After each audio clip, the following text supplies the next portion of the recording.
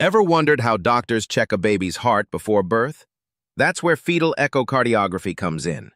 It's a special type of ultrasound that focuses only on the baby's heart while still in the womb. During the test, a probe is placed on the mother's belly, and sound waves create detailed moving images of the baby's heart. This lets doctors see the heart's structure, valves, and blood flow in real time. It's usually done between 18 and 24 weeks of pregnancy, especially if there's a family history of heart problems or if routine ultrasound shows something unusual.